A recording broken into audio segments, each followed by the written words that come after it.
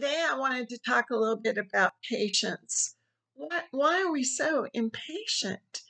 It seems as if we are always in a hurry.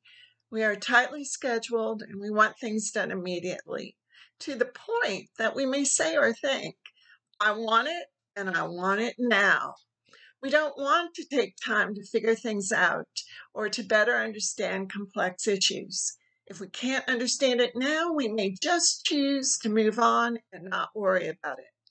We may use our credit cards in order to buy things for which we don't have enough money, but will eventually pay off. I personally have been notorious with this. However, I do always pay my credit cards and other debts. But if I want something, I will usually go ahead and get it, and I'll pay it off down the line. I am trying to be better with this and trying to save up before making big purchases, but I still have this tendency. Yet when growing up, my parents would use layaway plans in order to make a big purchase. Lay- Layaway plans were a way to completely pay for something before taking ownership. My parents would make a payment to the store every week or month until the item was paid off, at which point they could bring it home. I am horrible at losing weight because I just want it to happen. I don't have the patience for the long term solution to being overweight. I am sure that most of us have examples of when we run out of patience, sometimes with ourselves, sometimes with other people, sometimes with technology, and sometimes with God. Regarding losing patience with other people, it may be due to a myriad of reasons. They aren't fast enough with what they are doing, we don't like their actions, they aren't listening, etc. There are so many reasons one may lose patience with another. And yet, when we lose patience with other people, we may be denying them the opportunity to help us, understand us, or even learn something for themselves. When I was teaching, I tried to remember to allow my students the opportunity to figure out and learn for themselves. Too often, one may step in and provide the answer or complete the task for someone else because it seems easier.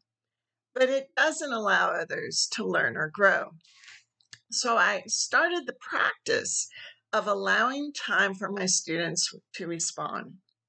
I would ask questions, and if the students responded that they didn't know, I told them it was okay to not know, but I just wanted them to think, and then I would wait.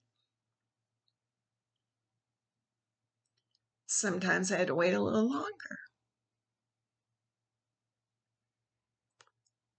and students would respond. And I would say about 95% of the time, they were able to develop an answer and an understanding that they may not have done had I just moved on or answered the question. At the end of the school year, I would always ask my students if they had trained their other teachers to move on from them when they would say they didn't know the answer. And they would laugh and they would respond that yes, other teachers would either answer the question themselves or move on to another student. But in my class, they knew they had to think and respond because I wouldn't move on.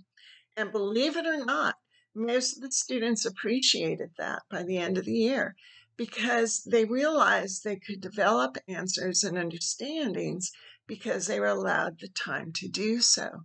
They were allowed the opportunity to learn. These young people were able to learn and grow because I purposefully practiced being patient and giving them time. I do want to also acknowledge there would be extenuating circumstances, things I knew were going on with students, and sometimes just by reading their physical response, I knew that something was going on and they'd have to move on in order to protect their feelings. But in general, students would respond and they would learn. Now, don't get me wrong at all. I am in no way a paradigm of patience. I can be so impatient, even with my sweet little beloved dog, Duke. But I have learned that when I practice patience, it allows for opportunities that may not otherwise be available. But I have also come to realize that being patient with others is also to be respectful and, in many instances, kind to others. When one is impatient or short with others, it may provoke feelings of inadequacies or self-doubt in them. Being patient with others demonstrates that we value them and are willing to wait for them and their actions or words. A lack of patience towards others may also represent a view that they are not as capable or smart. In other words, it may devalue others and even place ourselves above them. And when I think about it, I do want others to be patient with me. Therefore, I need to be patient with them. Proverbs 19:11 states, "A man's wisdom gives him patience. It is to his glory to overlook an offense." Throughout the New Testament, patience is consistently connected with love and kindness. But what if we are growing impatient with God? Many people state that they have left their belief in God as they feel God has left them. When questioned, a common response I hear is that one asked or prayed for something and God did not answer. While this seems like a straightforward statement, it is actually quite complex. When one asks for something from God and expects to immediately receive it, it represents the Santa Claus view of God, that God merely exists to give us what we want and when we want it.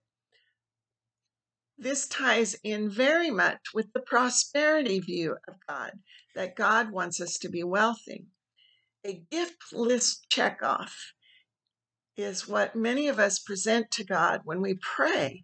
And if we don't get it, many will move on and declare that God does not love them, or they may even declare that God does not exist. God did not give them what they were asking for and when they asked for it. But Jesus himself taught us how to pray. In Matthew 6:9-13, Jesus taught us how we should pray by saying, "Our Father in heaven, hallowed is your name. Your kingdom come, your will be done on earth as it is in heaven. Give us today our daily bread. Forgive us our debts, as we also have forgiven our debtors. And lead us not into temptation, but deliver us from the evil one." No request for a new car, fabulous vacation, or winning the lottery is found in this prayer. And sometimes people become impatient and don't want to wait for answered prayer. And sometimes people don't want to hear no to their prayer. And no is an answer, whether we like it or not. I continually have to remind myself to be patient with myself, with others, and with waiting for an answer to prayer. Practicing patience allows us to grow in kindness, love, and respect towards others, while at the same time, it allows others the opportunity to respond, learn, and grow. We can all benefit by trying to practice patience. And in practicing patience, we can slow down our lives in the midst of chaos and busyness. We can breathe and take a moment for ourselves to better understand ourselves, others, and God. I hope you're having a great day, and I wish many blessings for you.